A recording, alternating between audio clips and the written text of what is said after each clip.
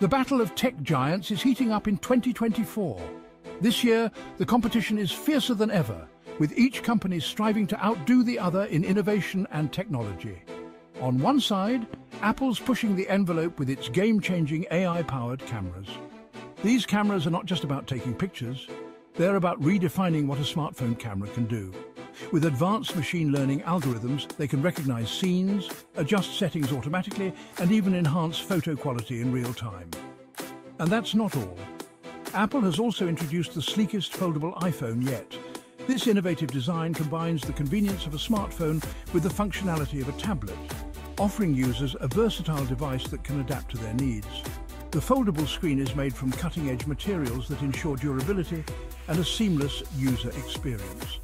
As the tech giants continue to push boundaries, consumers are the ultimate winners, enjoying the benefits of these groundbreaking advancements. On the other hand, Samsung's innovations are leaving people in awe. Their latest advancements are truly groundbreaking. They have introduced cutting-edge, foldable display technology that is revolutionizing the way we use our devices. Imagine a phone that can transform into a tablet.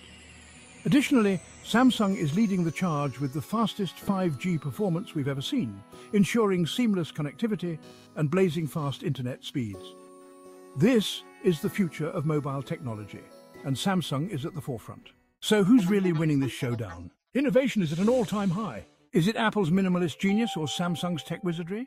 We love hearing from you. Let us know in the comments, who are you rooting for in 2024? Share your thoughts and predictions with us. Are you excited about any particular candidate or party? What issues are most important to you this election season? Your opinion matters, and we can't wait to read your responses. Join the conversation and make your voice heard.